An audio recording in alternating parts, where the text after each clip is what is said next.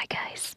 So today's episode is going to be on a relatively recent story. It happened just a couple of years ago, and it gained a tremendous amount of notoriety because of a videotape that was released to the public that went viral.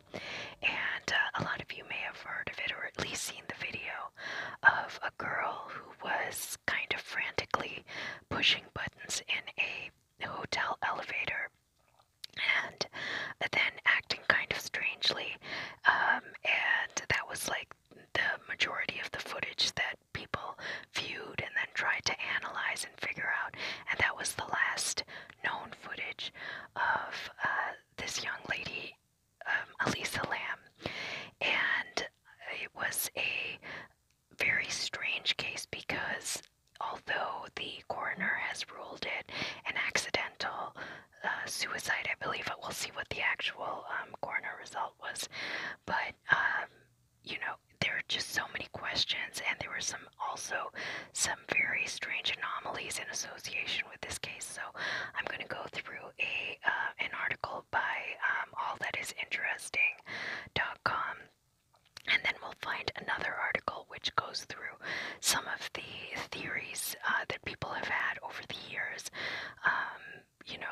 People have, there are numerous Reddit threads and websites and things like that that have cropped up over the years because people have just been fascinated by this case and wanting to explain, possibilities as to what has happened. And I think part of the reason that so much of that is fueled has to do with all of the little weird elements, little clues, little things that were sprinkled throughout this case, which didn't get any make any headway in the mainstream media, but definitely caught the interest of armchair sleuths and people who were trying to make some sense of it. Okay, so this is the vanishing of Elisa Lam. I'm not totally sure if it's Eliza or Elisa.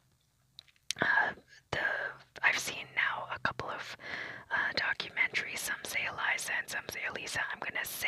I'll probably go back and forth because I've been saying Eliza for the longest time. But I think in some of the recent documentaries they've been pronouncing it as Elisa. It probably is Elisa because Eliza would have a Z in it. But anyway, I might do that just by force of habit. So these are the two main images that were promoted in the press. There really aren't that many pictures. There's maybe like 6 total or something like that, photographs that were released. And even though she had active social media, there really weren't that many photographs of her that were released to the public, so it's possible that her family just released a very limited amount, or these were the ones that were gathered from the internet, and that's all that anyone has of her, which has led some conspiracy people to think that, there's more to this because it doesn't seem like a regular profile. I'll get into that in a minute, but anyway. So she was a student at the University of British Columbia back in 2013. So on January 26th, 2013, Elisa Lam arrived in LA.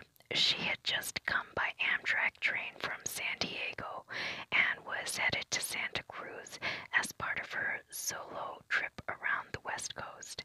The trip was supposed to be a getaway from her studies at the University of British Columbia in Vancouver, where she was originally from.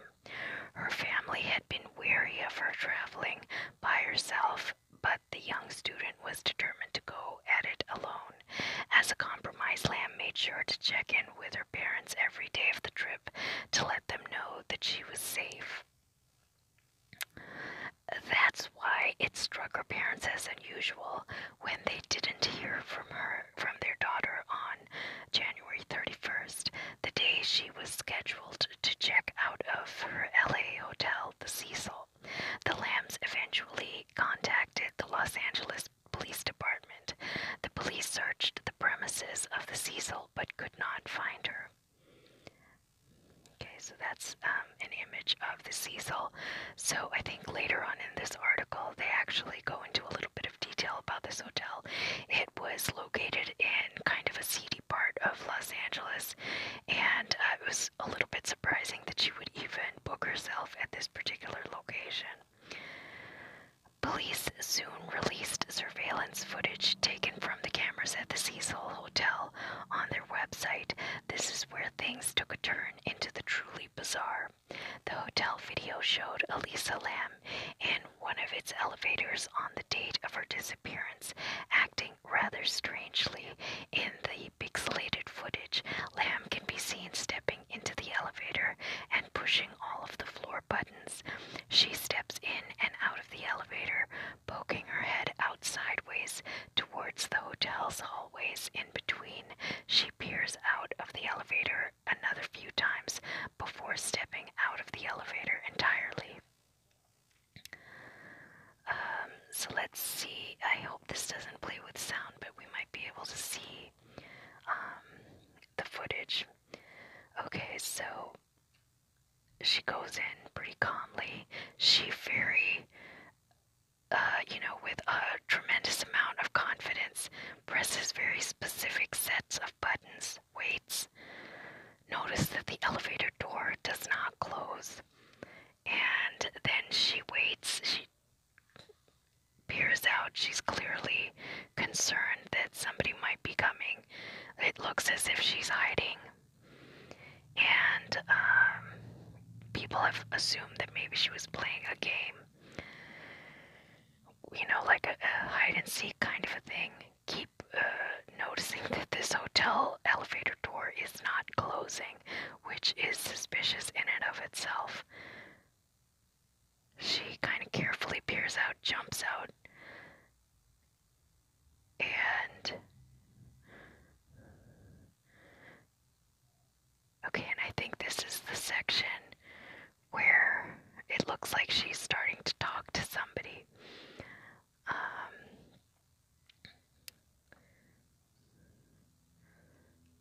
But I think she has to come a little bit forward when we see her really making these big hand movements. Again, the hotel door is not closing.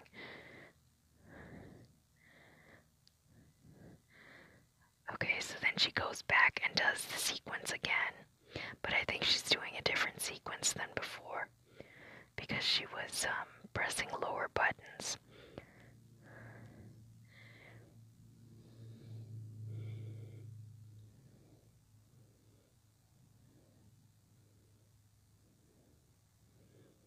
Okay, so this is where it looks like she's clearly talking to somebody. But then, in a way, it also looks like she's feeling around. But no, I think it does look like how some people, are a little bit more, they use their hands a lot to speak, and it does seem like she's speaking.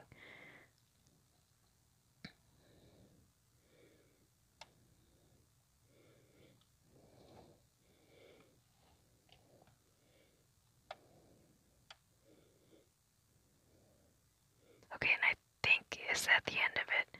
I thought she comes into the elevator one more time, but maybe not.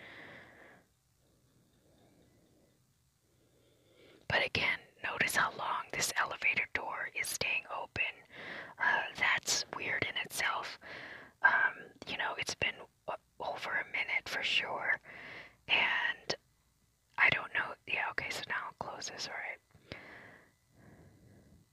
Okay, so I think that was the rest of the footage. There's nothing more to that. I think the video just maybe plays out for a second longer, but she doesn't. Yeah, okay, so it opens, but she doesn't come back in or anything.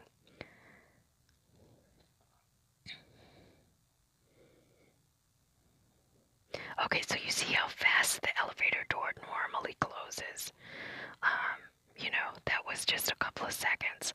So something else was going on. Either the sequence that she pressed actually blocked the elevator from closing, or I don't know. Something is kind of strange with this door. so that was maybe 3 seconds it stays open.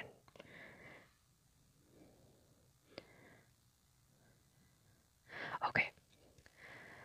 So the last minutes of the video show Lam standing by the left side of the door, moving her hands in random gestures. Nobody else was captured on the video except Lam. Public reaction to the inexplicable video crossed all the way to Canada and China, where Lam's family is originally from. The 4-minute video of Lam's strange elevator episode has amassed tens of millions of views. Okay, so this is the top of the Cecil Hotel, and those are the water tanks. And I guess the tank that the firefighter is on top of is the one that she was found in. Okay. On February 19th, 2 weeks after the video was published by the authorities, maintenance worker Santiago Lopez found Elisa Lam's dead body floating in one of the hotel's water tanks. Lopez made the discovery after responding to complaints from hotel patrons about low water pressure and a weird taste coming from the tap water. According to a statement by the chief of the Los Angeles Fire Department, the tank in which Lam's body was found had to be drained completely and then cut open from the side to remove her 5'4" frame. Nobody knows how Lam's corpse, floating lifelessly next to the same clothes she wore in the surveillance video, ended up in the hotel's water tank, or who else might have been involved. Hotel staff told authorities that Lam was always seen by herself around the hotel premises. But at least one person did see Lam soon before her death at a nearby shop eerily named The Last Bookstore. Owner Katie Orphan was among the last to see Elisa Lam alive. Orphan remembered the college student buying books and music for her family back in Vancouver. It seemed like Lam had plans to return home, plans to give things to her family members and reconnect with them, Orphan told CBS LA. When the autopsy results for Lam's case came out, it only served to ignite more questions. The toxicology report confirmed that Lam had consumed a number of medical drugs likely to be medication for her bipolar disorder, but there were no indications of the alcohol or of any alcohol or illegal substances in her body.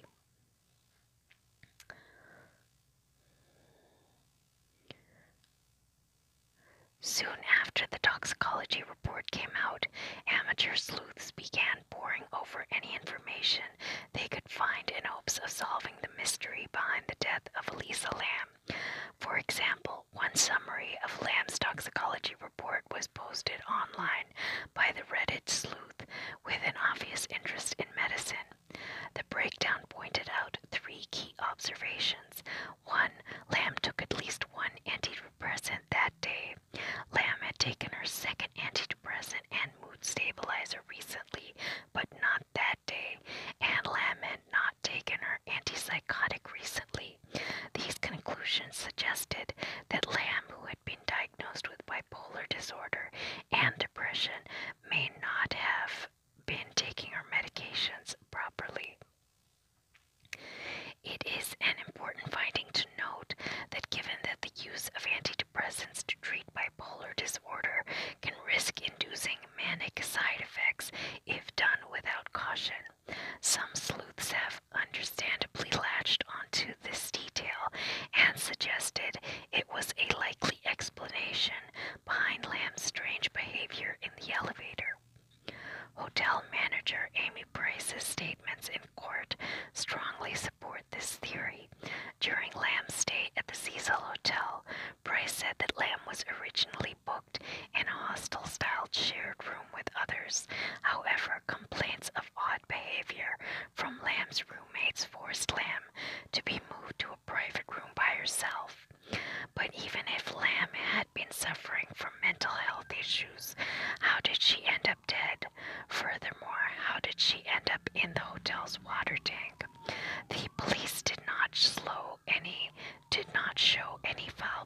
from the evidence that was processed, but the coroner's office noted that they were unable to do a full examination because they could not examine the blood from Lam's decomposing body.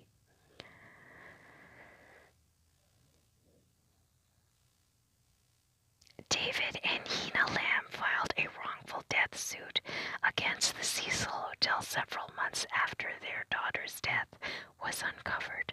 The Lambs' attorney stated that the hotel had a duty to inspect and seek out hazards in the hotel that presented an unreasonable risk of danger to Lam and other hotel guests.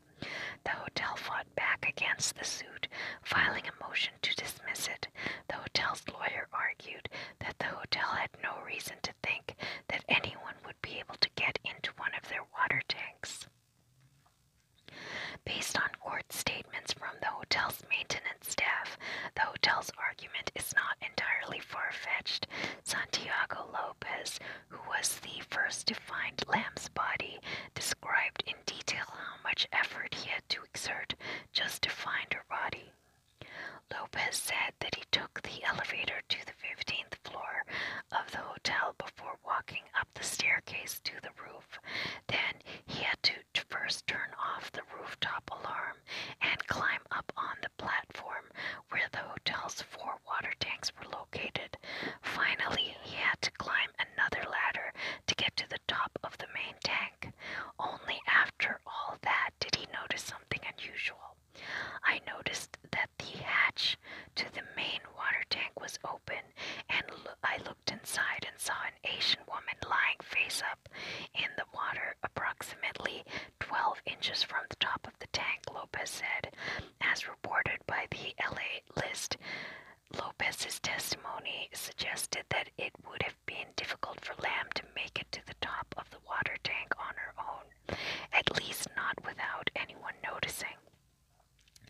The hotel's chief engineer, Pedro Tovar, also made it clear that it would be difficult for anyone to access the rooftop where the hotel water tanks were located without triggering the alarms.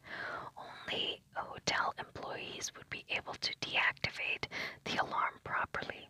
If it was triggered, the sound of the alarm would reach the front desk as well as the entire top 2 floors of the hotel. Los Angeles Superior Court Judge Howard Halm ruled that the death of Elisa Lam was unforeseeable because it happened in an area that guests were not allowed to access, so the lawsuit was dismissed. So that's basically the end of the story as far as the public story of Elisa Lam is concerned. Now there's a little bit in this article about the backstory of this particular hotel. So as I mentioned, it's located in kind of a poor neighborhood in downtown Los Angeles, and it is a historic site. There are many hotels in that area that were built, I guess, in the 1920s and are designated historical sites, but they have not been, the area has not been maintained, even if some of the buildings have been. Elisa Lam's mysterious demise was not the first to happen at the Cecil Hotel. In fact, the building's sordid past was earned as a reputation as one of the most supposedly haunted properties in Los Angeles. Since opening its doors in 1927, the Cecil Hotel had been plagued by 16 different non-natural deaths and unexplained paranormal events. The most famous death associated with the hotel, other than Lamb's, was the 1947 murder of actress Elizabeth Short, aka the Black Dahlia, who was reportedly seen drinking at the hotel bar in the days before her grisly demise. The hotel has also hosted some of the country's most notorious killers. In 1985, Richard Ramirez, also known as the Night Stalker, lived on the top floor of the hotel during his monstrous killing spree. The story goes that after a murder, Ramirez would dump his bloody clothes outside the hotel and return half naked. Back then, the hotel was in such disarray that Ramirez's nude stunt barely raised an eyebrow. 6 years later, another murderous patron moved Jack Unterweger, who earned the nickname Vienna Strangler. With such a macabre history, one could think that the Cecil Hotel would soon be condemned, but actually the old building was recently granted landmark status by the Los Angeles City Council. The hotel was given the distinction because of the building's opening back in the 1920s, which is considered the beginning of the lodging industry in the U.S. Meanwhile, the death of Elisa Lam at the hotel has inspired pop culture adaptations like Ryan Murphy's American Horror Story Hotel. During a press conference for the show, Murphy stated that the new season was inspired by a surveillance video from a Los Angeles-based hotel that surfaced 2 years ago. The footage showed a girl in an elevator who was never seen again, an obvious reference to Elisa Lam and her bizarre elevator episode. More recently, a gaming studio came under fire after users of the game Y2K, a postmodern RPG, found undeniable resemblances to Lamb's case in the storyline. In one scene of the game, the main character, Alex, received a video file showing another character, Sammy, in an elevator. The elevator door opens to reveal an alternate dimension on the other side. Sammy is then captured by a demon, kicking and screaming all the while. In a 2016 interview with Waypoint, Andrew Allenson, co-founder of Axe Studios, which is the company behind the Y2K game, talked about how the death of Elisa Lam had influenced its development, saying that there still hasn't been a great official story about her. I remember on local news they reported it from the Grosse Point out angle because people drank water that a corpse had been floating in, and that's unfortunate. But what about the poor girl who died? Isn't it easy to say she was off her meds, but why can't people think a bit more about her as a person? Well, in answer to the mystery behind the death of Elisa Lam remains unclear. The obsession surrounding that mystery has remained in the public consciousness ever since. Okay, so we're now going to go to another article which goes through some of the theories and also brings a few points that have not been mentioned in this particular article that really inspired a lot of people to further investigate this particular story. So we'll go to that in a second.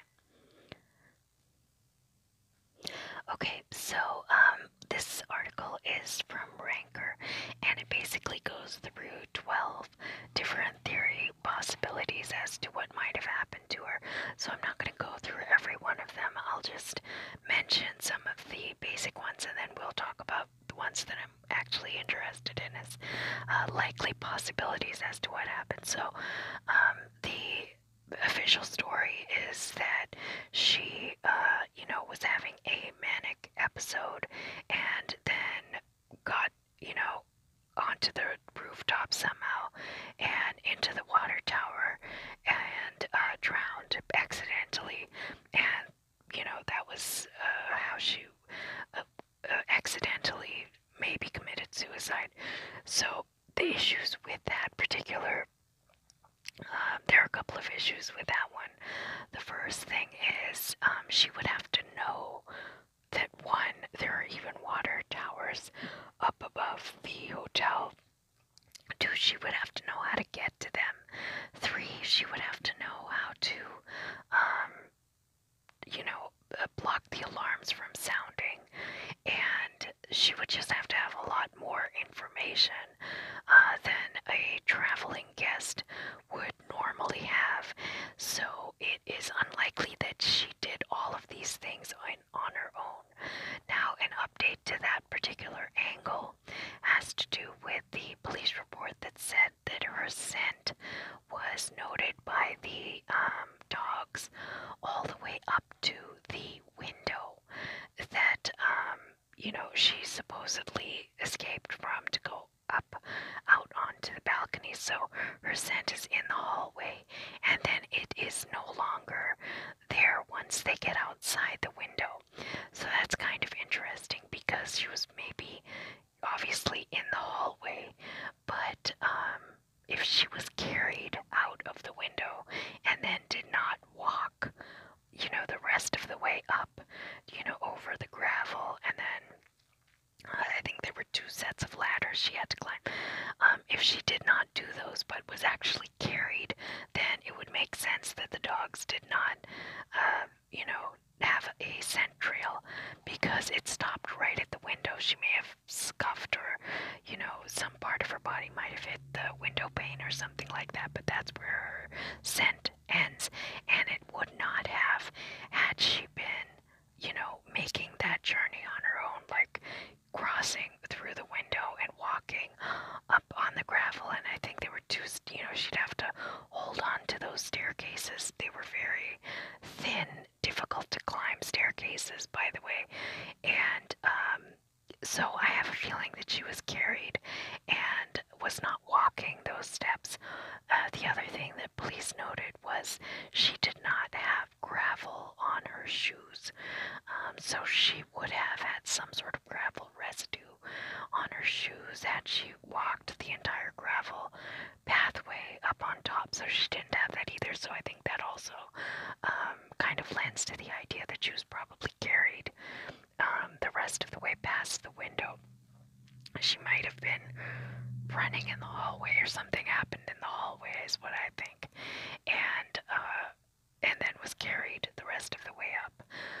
So that kind of eliminates in my mind the possibility of her getting up there on her own, because she would have to know how to do it and also have the strength to do it. It's very difficult. The amount of the climbing up there is very difficult, and then also getting into the tank is very difficult. It was like the size of the hole is practically her size, so she would have to really push her way in there. Her clothes were also wrapped, which, I mean, that doesn't even make any sense, that her clothes are wrapped and lying next to her in the water. So she's floating on top and just a couple of inches from the top, and then her clothes are right there. And nobody does that, if you're in a manic state. Are you wrapping your clothes and then carefully placing them so that they are lying right next to the, I don't know. It just doesn't make any sense. And then on top of it, the cover was closed. It wasn't locked, but it was closed on top. So again, how is she doing all of this on her own? So I don't think that she did that on her own. Okay, so then the other theory is that somebody else was involved. So let's read what this one says. One of Elisa's blog posts apparently complained of some creeper while staying at the hotel. It's entirely possible that some guy was stalking her, and whether on purpose or not, was responsible for her death and tried to hide her body. Lam was found naked, yet her clothes were thrown in with her and her phone was missing. There was evidence of anal bleeding. However, it was blamed on her body decomposing in the water tank. It's unclear if she was given a rape kit or if she was ever processed, and she was not tested for common date rape drugs. So that's also another interesting point. They were only testing for a certain variety of drugs, or they just basically looked at what was in her stomach content. But it was not a complete autopsy by many people's standards.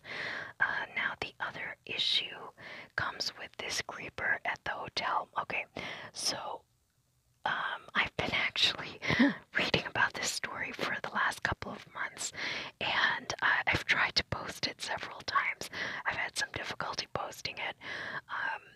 That is the reason for such a delay. Hopefully this recording will get through, but in any case, it's given me a lot of time to watch a lot of videos and documentaries and stuff, and I also got a hold of her old blog post, or I think it was on Tumblr, and was able to read through all of this information.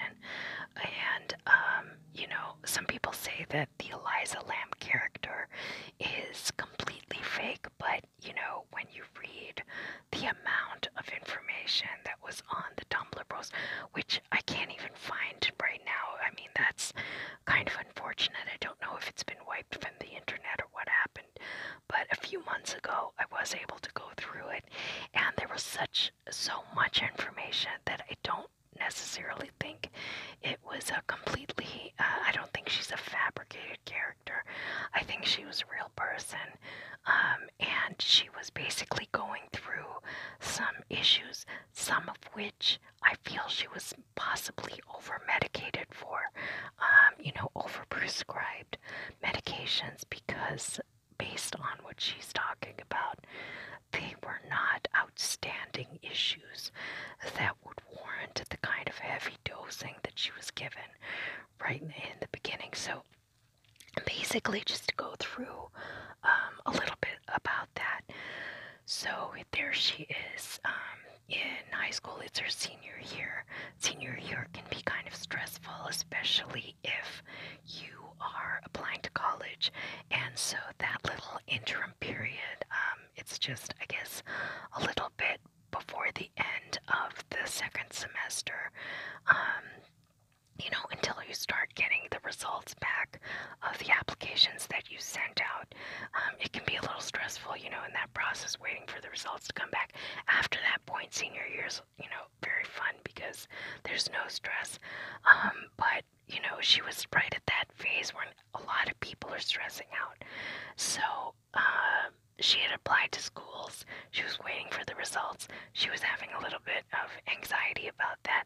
Nothing in her blogs were, outstanding in terms of her experiences. It was something that I went through that I'm sure many people have gone through, just, being a little stressy about what was going on. But she did go to a counselor, and the counselor recommended her to a healthcare worker. And in Canada, it's relatively easy to just jump from your school counselor to get a doctor's appointment, which doesn't really happen in the United States. You'd have to kind of do a little bit of work on your own, but the counselor can just call over there and get an appointment. And so that's what happened.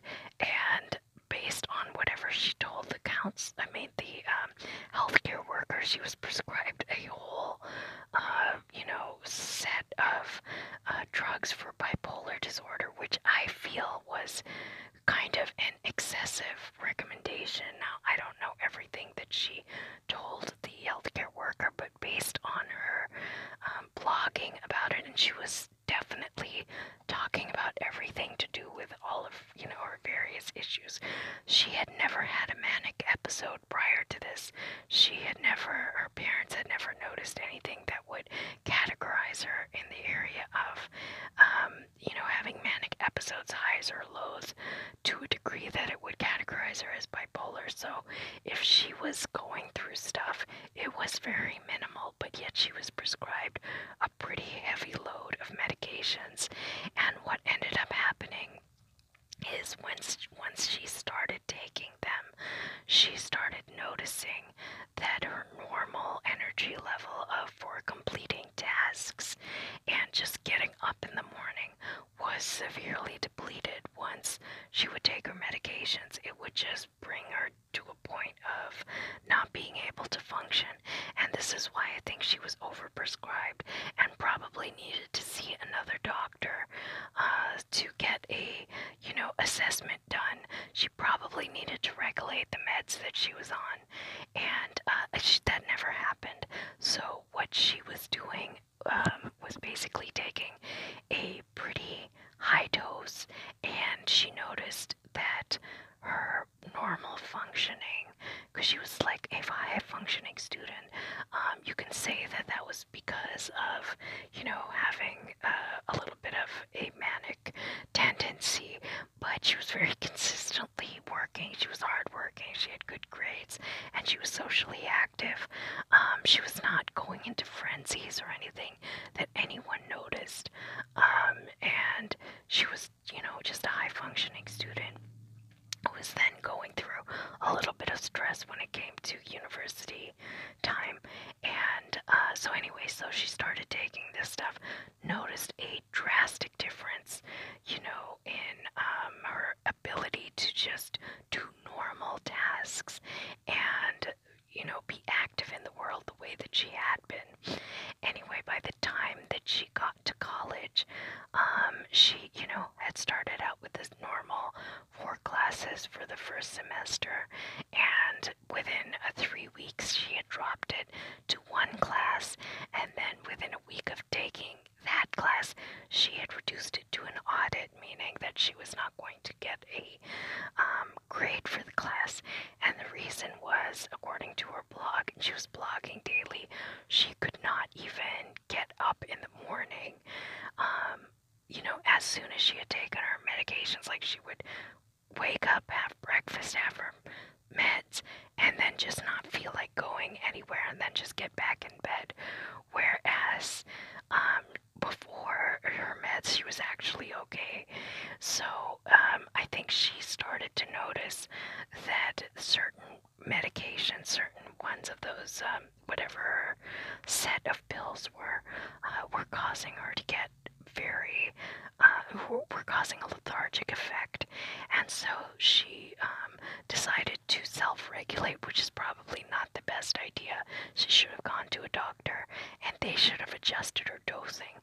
But in any case, she stopped taking certain ones because she couldn't function. As soon as she dropped, I think, one of them, she was able to get up. She could, go out, have coffee with friends, do whatever. At this point, she didn't have any classes, really. I mean, she had the one audit class, but she had a lot more free time. So she was blogging, she was writing poetry, she was a lot more mentally active, and she was even noting that she, is a lot more active now that she was not taking something. She didn't specify as to which one it was, but then even in the autopsy it showed that for several months she had not taken a particular pill. Now, people say that that could have caused the manic episode, but she didn't even have a history in the last few months of any kind of a manic episode appearing just by not taking that particular medication. So although it wasn't the right thing to do, she needed to get some sort of medical assessment done, reassessment done. She was sort of doing it on her own, and in any case, she had become a little bit more active by the end of that semester. So she's, rounding out the semester. In her blog, she mentions talking to a guy on the internet that she is interested in. She doesn't give a lot of details about him, though. And suddenly, out of nowhere, she makes this plan of taking this trip across the west coast, from British Columbia down the coast to California. And it seems like it came out of nowhere. It's not like she has been fantasizing about this, or, showing pictures of the beauty of California or something, like, you know what I mean? Like, people sometimes have dreams of going to certain locations. They want to go to Italy or whatever. You sort of hear about it over and over again. This was like strangely out of nowhere. She had no plans of traveling, and then suddenly she had this big itinerary planned of what she was going to do going down the coast. And I have a feeling that this had to do with this individual that she was talking to on the internet. So she was very vague about her interactions with this person. It was unclear if she had met him in Canada, so I don't think she actually had. I think the plan was to meet him in California. And then when we get later on her blogs, she does go out to lunch with somebody once she arrives in California, where where she supposedly doesn't know anybody. So I think this is the mystery person that she had been talking to. And it's also probably the reason that she did not want to go with anybody. Like when she brought this idea to her parents that she wants to go on this trip, they were very reluctant about it. They encouraged her to go with her sister, which would have made some sense, go with somebody or go with some friends. Most of the time, people don't just take these trips by themselves, especially when they're so young, and especially when they don't have a tendency to do this kind of thing. I know people in college, they go backpacking and stuff like that, but usually there's a little bit of a precedent set up for that. This kind of came out of nowhere, and everybody was very surprised because this was really like a homebody kind of a person. So where did this idea crop up from? It was kind of surprising. She was very insistent that she has to go, and she was very insistent that she goes alone. So I have a feeling she was going to go to meet a guy, and she didn't want her sister involved because this guy apparently was not Asian, and if you're coming from a conservative sort of family, Asian family, then it can be sort of difficult to introduce a non-Asian into the mix and have parents accept it and whatever. And so I think she was avoiding that situation altogether. So she didn't want her sister. All of her friends, majority of her friends were Asian. They were all friends of the family as well. And so if that word would have gotten back, if there was some sort of rendezvous with this outsider, so to speak. So I think she was keeping it secret. Now, who is this guy that she was, going up to meet? Well, on her Twitter, she has a regular Twitter account, and then she also had an account that was, her name was flipped, Lam Elisa. And on the Lam Elisa, there is one contact, and that one contact is a U.S. Army officer who is stationed in South Korea. And he was, a Caucasian, and apparently they had some sort of contact with each other, but this was like a separate account for her, and probably the account that she didn't want her friends or family or whomever to be aware of. And I think that's possibly who she was going to be meeting. That's what I think was going on. And her Twitter account has one other interesting fact, which we will get to, I think, when they mention it a little bit later on. So anyway, for that part of it, I do think she was going to go and meet somebody. I mean, she did meet somebody when she was in Los Angeles. She's going to have lunch with somebody. That is also where she lost her phone, which is what I think very significant, because if somebody has some kind of plan, to do something nefarious, and then you have a girl who is constantly blogging from her phone, the best thing to do is get rid of that phone, and she lost her phone on that lunch date that she went to, and it's very easy, for something like that to happen. You're sort of excited, talking to this new person, maybe she gets up to go to the bathroom or whatever, and they pocket the phone, and that's the end of it. What's interesting is, although she lost the phone, blog posts were continuing to come from the phone all the way past her death date. Updates were continually coming in, so some were saying that, these were automatic updates, but these were not automatic updates because she's giving her opinion, supposedly, about places that she is visiting during that time. So that's not possible. Why would you do an automatic update for a place you haven't even been to yet, saying how fantastic it is?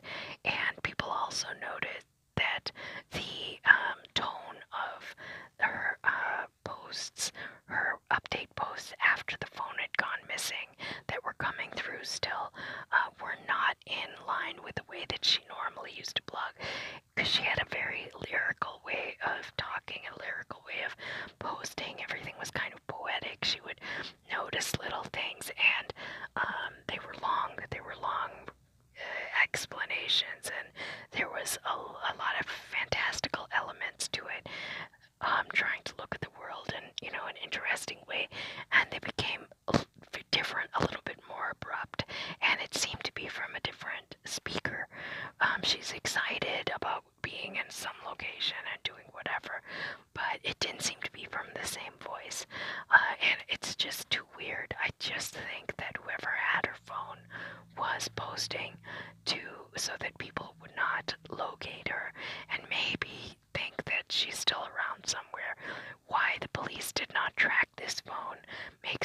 sense, and why they were not, they should have been something that that would have been the easiest thing to do, I would think.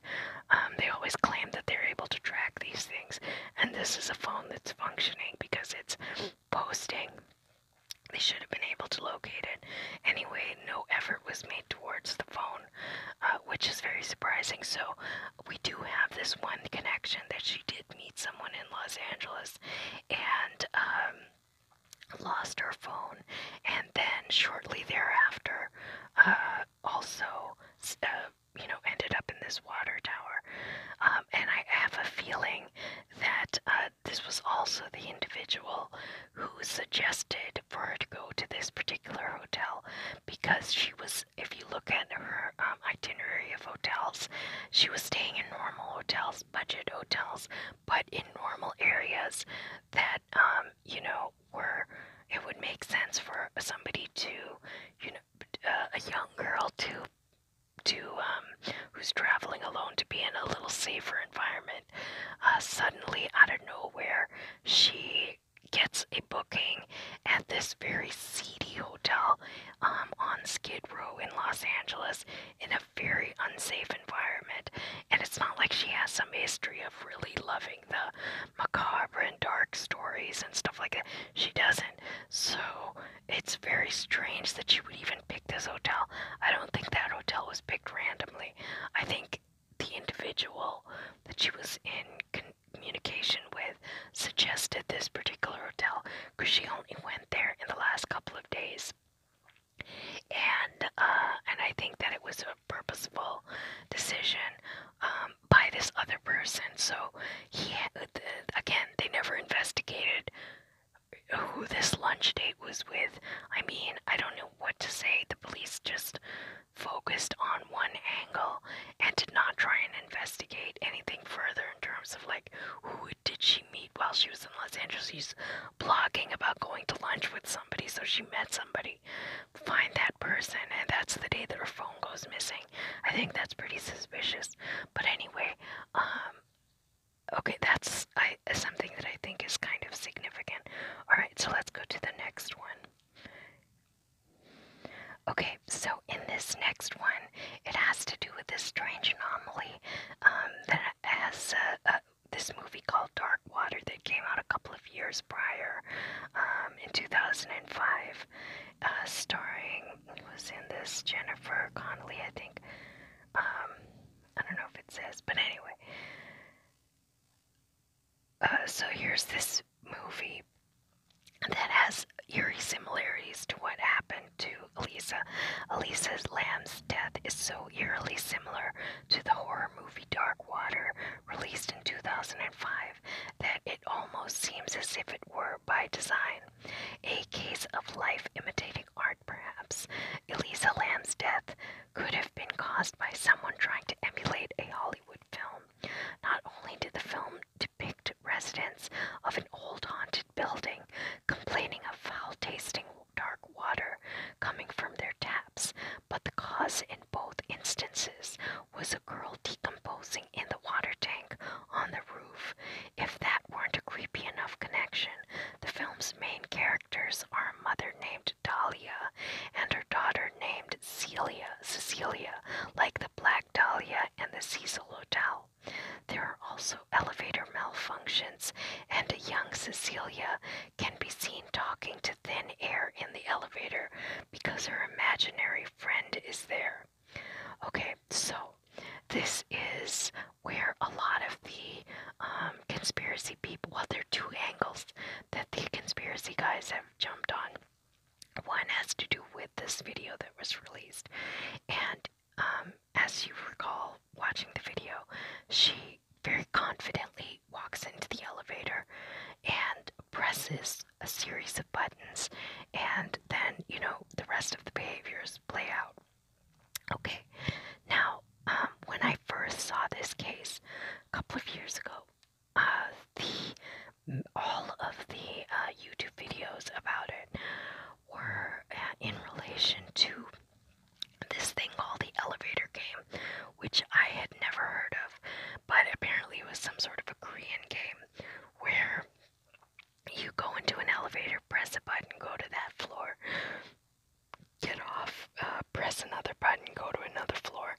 then you do this series of jumps from one floor to the next. And then finally you get off, and it's supposed to be another dimension. There's some woman that's supposed to come on. You're not supposed to look at her. And it's one of those, kind of kids' games. If it's even a game, I'd never even heard of this, but it just took over the internet in regards to this particular video coming out, and everyone claiming that she's playing this game. And the thing is, she's not playing that game in the elevator because, like I said, that is a series of single button presses, going to floors, coming off, doing that. But she didn't do that. She went into the elevator, pressed a series of buttons, and then waited. So she had as if a code, like she knew which buttons to press. She was told maybe which buttons to press, which sequence of buttons to press. And as you recall, that elevator door did not close for the full 4 minutes of the video. Then once it started functioning normally, you saw how quickly it was closing. After opening, it was like 3 seconds, because elevator doors don't stay open for 4 minutes, just so that a person can view, a full camera view of this bizarre incident. So I think that she was told to go to this particular elevator. I think that whoever told her to knew about the camera, and that something was being displayed in terms of her behavior as far as this particular video footage was concerned. So now we go back to one of her tweets on Twitter, which has to do with this invisibility cloak. So she was a Harry Potter fan, like a lot of girls her age, and in Harry Potter they have this thing called the invisibility cloak. It sort of caught the imagination of whoever watched the movies or read the books and so forth. Anyway, so she tweeted about a company who was producing a invisibility cloak. The Illumination Company, or Light and Magic, or something like this. I can't remember. Maybe it'll say in one of the other posts. But anyway, this company was supposedly making this cloak. Well, guess where that company has an office? At the Cecil Hotel. So this company, I don't know why I'm forgetting the name, but hopefully it'll be in one of these posts in a second, had an office at that particular location. Now, when you look up their information, like what does this company do, it doesn't say that it makes invisibility cloaks. What it makes is self-immersion rooms using AI technology. So what it is that you go into a room that looks like a cubbyhole, looks like nothing, and the person who is walking into the room, they are seeing a completely fabricated environment, and they're doing so without using the VR glasses. They're not using a machine. They're walking in normally. Anybody viewing them from outside only sees them in the room. They don't see all the AI stuff that is done inside the room with some kind of light and technology that they are specializing in. This particular company is specializing in. The guy who is the main founder of the company is named Anthony Fu. Anthony Fu, his next job after this particular project was a post in the South Korean army using visual effects for military use. Like it wasn't specific, but it was something to do with creating these AI kinds of constructs, and that was his area of expertise. Who is this Anthony Fu? Was that the guy she was meeting? I don't think so. But he clearly was involved with this sort of a thing, and he had 2 other partners that we don't have too much information about. We just have Fu's because he has a little bit more of an extensive resume, so that's why there's more information about him. But just the fact that his next job is a military contract, and that she is supposedly friends now with somebody also the military in South Korea. And now we're getting a couple of these connections, and that the suggestion, I believe, is made for her to go to this hotel where this company has a rented a room as their offices.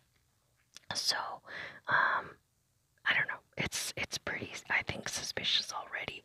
So what they specialized in were self-immersion rooms. Now, if you go back to the video, it does look like at some point she walks out and is feeling around as if she's trying to feel if something is real or not real.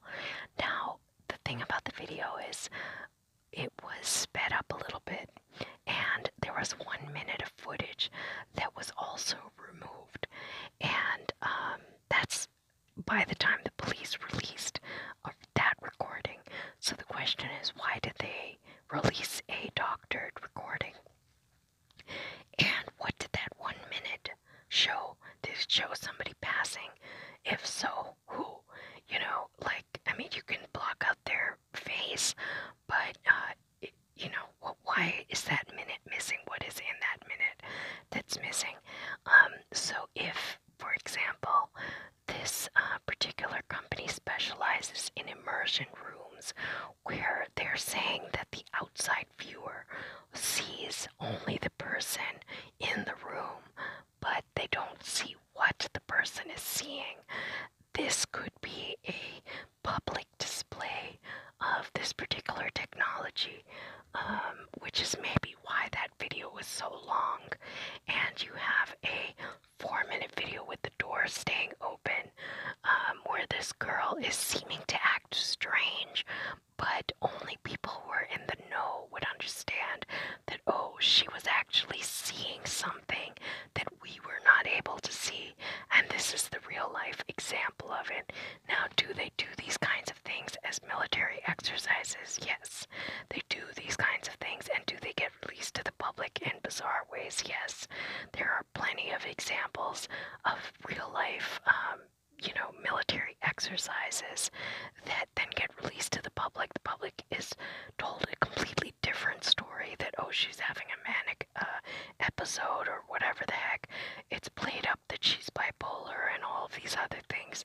And in fact, the video is showing something very different, that she is responding, talking to somebody who you cannot see, but she is seeing.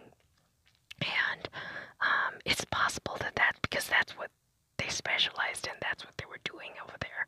So it's possible that they had, rented out an entire area of a floor, and they had made this entire floor one of their larger experiments, and she was on display publicly performing, and without really knowing that she is part of this exercise. So there could be something like that going on. The other elements when it comes to this particular, issue of a film coming out first leads people down the track of predictive programming, which I think is significant. Anytime there is a military false flag exercise, there almost always seems to be an element of predictive programming, and it comes through movies and cartoons. If you look up videos of The Simpsons and predictive programming, you'll see all kinds of things. Family Guy also has a couple of episodes that seem to lend to predictive programming. So what is that? So it's basically them showing a version of something that's going to happen in the future, and it is a way of according to the predictive programming idea, placating the public so that they get used to the idea, so that when the actual thing is seen, they are not overreacting to it. That's one explanation, but there's also an occult aspect to it, and that has to do with the idea of lesser magic, which is the concept of laying out a plan in a fictional way, in a way that people are not going to respond to in any sort of reactionary way. Laying that out for the public, there's no retaliation for it, and so the belief is that then there is no karmic effect once the actual event goes through. It also is sort of laying the playing ground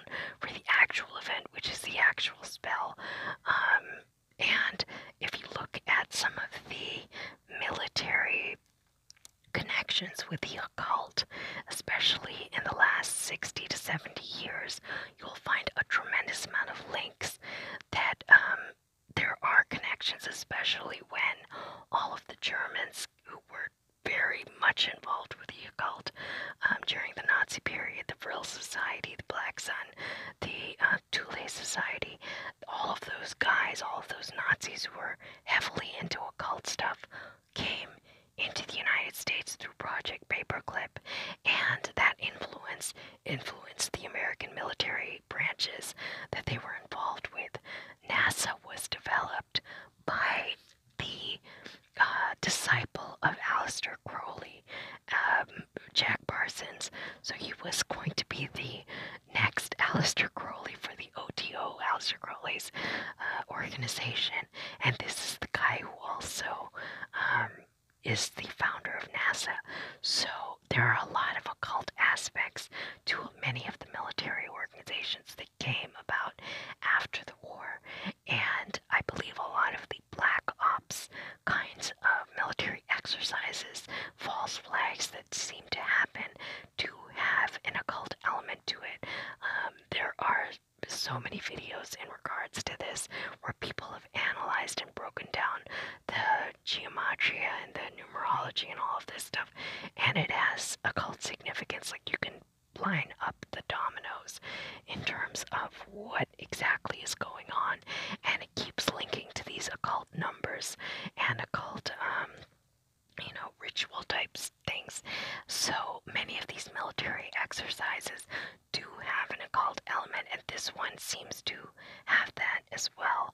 And the Crowley connection, I'm not sure if they have another excerpt about it, is also significant in regards to this particular hotel, as well as the history of the hotel, because when you have a series of serial killers and all of these weird events, Black Dahlia also has a lot of occult overtones. This could have been a hotel that is a front, essentially, set up where they do a lot of these experiments, and they play out a lot of rituals, and sometimes serial killers are not just random people, but are actually people who have been through institutions, have been gone through trauma training, MK Ultra style trauma training, and then released into the public to do very specific acts. And, publicly they're then known as, these infamous serial killers, but they were not acting on their own.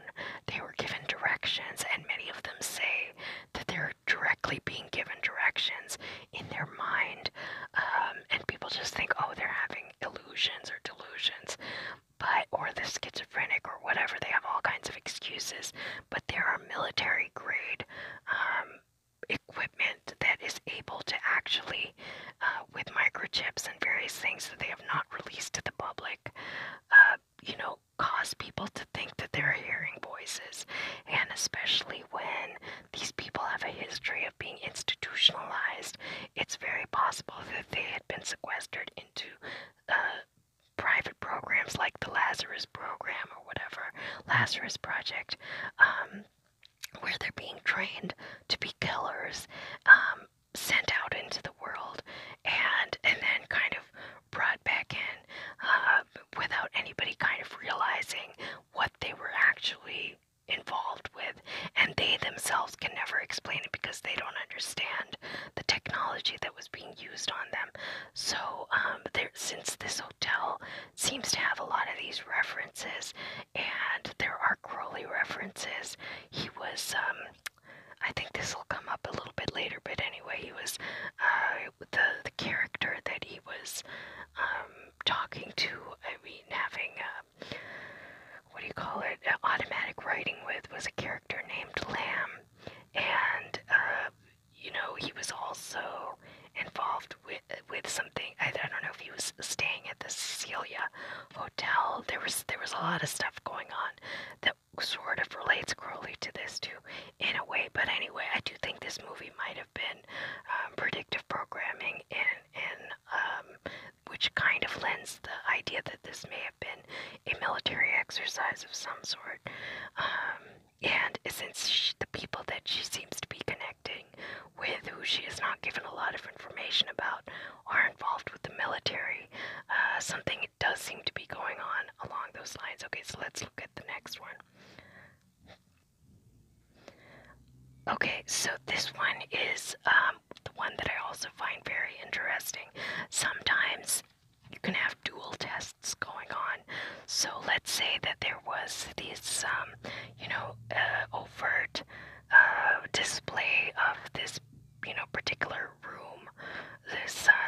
immersion room or whatever they called it, that was being displayed with this elevator video. But then there is this other aspect which I just think cannot be dismissed. So this was the idea that she was a tuberculosis drug test subject. As it turns out, the time frame during which Elisa Lam was staying at the Cecil Hotel coincided with a severe tuberculosis outbreak on Skid Row and in most of the downtown area surrounding the hotel. The strange part is the TB test being used in the area was the enzyme-linked immunosorbent assay called Lam ELISA for short. Also, isoniazid is the most commonly used antibiotic for TB patients, and its side effects include confusion and abnormal behavior. Lam's toxicology screening didn't find anything strange in her system, but many conspiracy theories think the drug test results were forged or altered in some way because of all the delays in the report's release. There are those who also think Elisa Lam never existed, and this case was fabricated to distract from an intentional government-sponsored TB outbreak and testing. This would ensure anyone who tries to research the test, Lam ELISA, would only be met with a flood of information about Elisa Lam. So, what is weird about this whole thing, I think, has to do with the name of the test. It is just too bizarre that it would be named the same name but just backward, similar to the way that her Twitter account was just her name but backward. If this was a military exercise, and I think that this was a dual military exercise, so I looked up information about this test and the particular strain of TB that the people outside the hotel got. Okay, so this particular strain of tuberculosis did not grow well in a petri dish, so they were unable to incubate it in a petri dish. So they found that the only way that it grew properly was in a human host. So what if Elisa Lam was that human host? Now, the body could have been infected at any point during the 3 weeks that she was in the tank. The water then would be infested with this tuberculosis strain. Now, the Skid Row people that were homeless people living outside of the hotel used to drink water from the, there was a, like a pipeline that they were drinking water from that was running alongside the bottom of the hotel for cleaning or whatever, but that's where they were getting their water from. All of these people, it was a couple of thousand of them, got infected with this very bizarre strain of tuberculosis.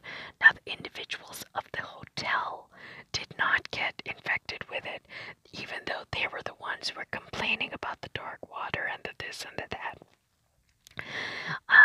I don't believe that the tank that Elisa Lam was in was the tank that was servicing the hotel, because that tank was up to the top. Remember, the guy said she was only 12 inches from the top of the tank, so it was not the one that was in use for the hotel. The one that was in use were the other tanks that were much lower, and the water was being used by a full hotel, but hotel full of people. Now, were those complaints legitimate about the water situation? It was only really 4 people that came on television that claimed these problems with the hotel water, that it was coming out dark and that it was tasting weird and all of this stuff. Like the Reddit thread claimed there was a gross out factor that they were focusing on. It was also related to how that they were talking about it in the movie. I have a feeling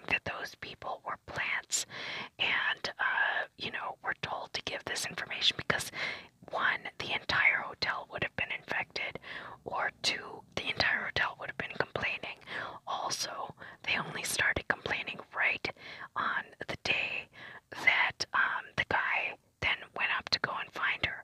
So I think it was done on purpose so that they actually go up and remove the body because the experiment was over. Nobody was going to look at that water tank otherwise. So, to create a little bit of a frenzy, you put in a couple of phone calls, you have a couple of people. These were the only people that showed up on camera in a variety of interviews saying the exact same thing. Like literally word for word, as if it was a planned statement over and over again, which makes me feel they were slightly crisis actors in that capacity. They might have been staying at the hotel, whatever. Maybe they were paid to do it. Maybe there was a weird taste in the water. I don't know. But nobody in the hotel was affected. The people that were affected were the outside people, the homeless people, which is where a test like this, a real life study, would be done on a transient population that nobody is looking after or aware of or are going to follow up on, and that are not going to sue, and that are in a position that is very vulnerable. So I think that they were being tested on. And then when the test's name is the exact same name as the girl's name who is in the tank, I mean, come on, that is too much. And they love doing these sort of, word games, things like that. It's like, part of their MO, where you see a lot of these words flipped and different letters, and it makes the same word, and stuff like that. They do stuff like this. This is like a signature. So I just don't think that it is a possibility even for a girl to have like this French first name, a Chinese last name, and then for the test that happens to be used for this very specific strain of TB that breaks out right at the hotel based on the water supply that was being given to these people that were outside that they were using, is also named the exact same name, like, just flipped. I just don't think that that's a possibility as, it just is random. No way. This, I think, is a signature of it being that particular a military exercise. I think there were two exercises that were happening. I think they were showing off some of the technology with this particular company that was run by this guy who has various military connections. And I think that the TB test was also part of it, and I think that she was a test subject for this particular thing because, they required a human host in order for this test, in order for the TB to grow. It only grew in a human host, and it takes 3 weeks for the intubation to be complete. And that's how long she was in there. The water would be contaminated, and it was being supplied to all of the people that got the actual infection. Now, the other clue that has to do with this particular strain of TB is that it causes anal bleeding. And if you recall, in her coroner's report, she was exhibiting that. Now, they were saying it's from the long time in the particular situation. Some people are saying that she wasn't tested for assault. That's true, but it also happens to be a effect of this particular strain that it causes that. It also causes a lot of manic style behavior. So it's possible that she was infected with it at a certain point, and then she was left in that tank on purpose. She was basically a host for the thing to grow, and then it was, in the water supply, and then the water supply affected a very particular group of people, not the hotel people, but the people outside. And then the test got her name on it, which is just too much for me. So I just feel that is probably what was going on, that this was a dual military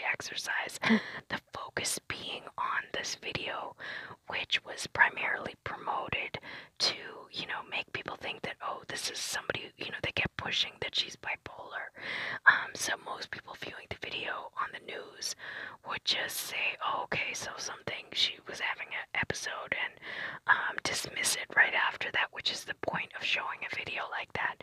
Not that there are, strange activities going on in the video. The elevator door is not closing for a full 4 minutes. She's clearly on display for some reason. She's talking to somebody. A minute of the video is missing. Her phone is missing, but there are still blog posts coming from it. She has some sort of an acquaintance that is involved with the military. She tweets about a company that specializes in, submersion rooms and submersion AI technology, light technology, to create these submersion environments. And they have an office at the hotel. And then this whole TB situation where she is actually showing symptoms. She is in the tank for the right period of time, and the people outside get the exact strain that the test that has her name on it also is involved with. It's just too much stuff, which I feel is involved with some kind of a dual military exercise. I think two things were being displayed with this particular case. There was one other aspect,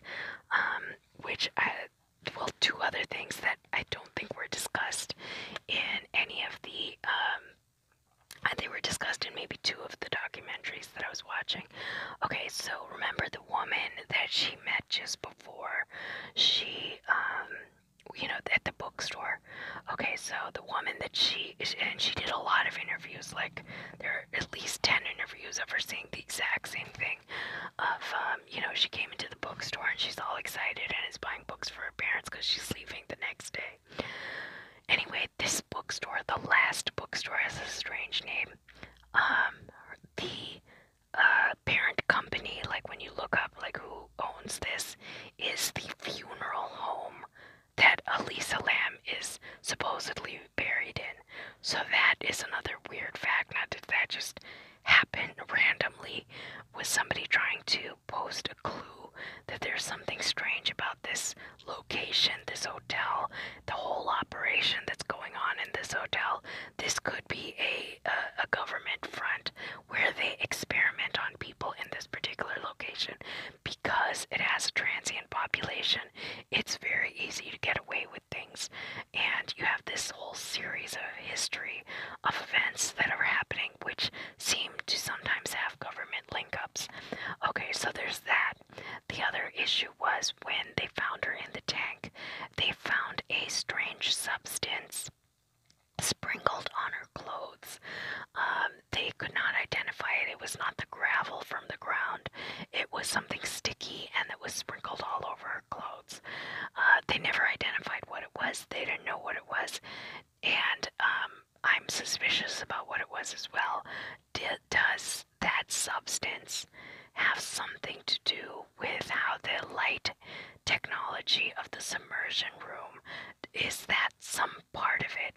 Meaning, remember how these people, what they're promoting is that you don't have to wear the VR device to see the things that you're seeing in that submersion room. But what if you have to be sprayed with something?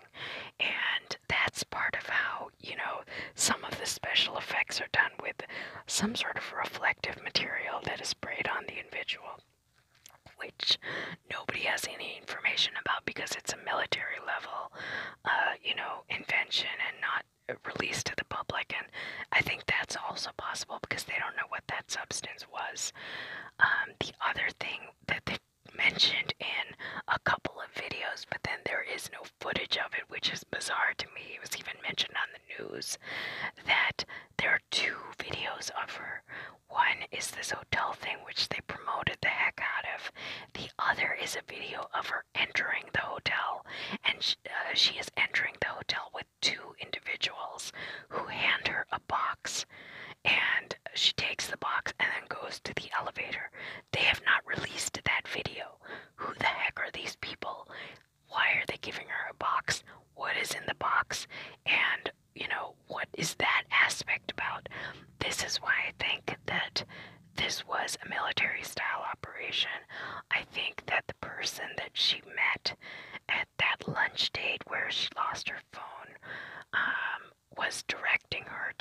certain activities. I think they went up and met with a certain group of people that then, handed her something and wanted to make sure that she got to her location and was going to carry out the rest of the mission. Not that she was going to go running around LA on her last day, but was going to finish whatever it was that she was supposed to do. They hand her a box. What was in the box? Was the box infected with tuberculosis? Was she going to get sprayed if she opened the box? I mean, we don't know what the hell was in the box, but something, it's very bizarre that she's handed something, and then that is not recovered in her belongings. They find the books that she was carrying from the bookstore, so this happened between her trip to the bookstore and entering the hotel. So somebody, goes in with her, hands her this box. It's captured on video. She goes up to the room, and then the rest of the evening plays out this bizarre behavior with the elevator, and then she ends up in the tank. The other thing about the tank, which is significant, I think, because it also lends to a occult kind of black psyop type action, is the fact that there was something written on the tank, freshly written, like a graffiti basically, written in Pig Latin, which translated to, "I am done with her." Now, if you recall, one of the other cases that I read about, which was also a spy kind of military action, was the Australia case of the man who was found on the beach, and in his in his belongings they had this little excerpt from a book where it says, "Tamam should, it is done." These are usually little aspects of closing a spell or closing an action. Remember, a lot of these black ops, for whatever reason, are associated with occult activity. And you can say, oh, it's a sacrifice, or it's a this or that. It doesn't really matter what they're actually trying to do, but they do follow a certain protocol. There is a lesser magic, which is the predictive programming. There's the actual event, which is the actual spell, and then they have to close the spell, and usually it's closed with some kind of words or acknowledgement, and both of these seem to have a very similar ring to them. It is done, and I am done with her. So I have a feeling that the individual that she was involved with, that she went and met when she was in Los Angeles, that probably encouraged her to come to Los Angeles and then, conduct all of these other activities, stay at this particular hotel, maybe meet up with those two other people who probably stole her cell phone and was, updating the cell phone, that individual is also the person who she was talking to that was off camera. Now, was that individual on camera for the 1 minute that was erased from the tape? Again, the police never give any reasoning for why they released a doctored tape with 1 minute missing. Who the hell was on that 1 minute? What is going on? Why do we have a sped up tape that is also missing a single minute? A lot can happen in a minute. So, something is going on. This girl did not climb up that tower or climb through a window or do all of those things on her own. The scent is dropped right at the window. I believe she was carried the rest of the way. She did not walk those steps. She had no gravel on her shoes. She was carried up, and you need strength to be able to even go up those stairs on your own. So she didn't do that by herself. She didn't close the top on top of herself either. It doesn't make any sense. She just would not have had the strength to do all of these things. So I believe she was carried, and I believe it was by the same person that she met that day, and the same person that I think also took her phone and was updating it, and I think that was also involved with this light immersion room situation that has a connection with the South Korean military. And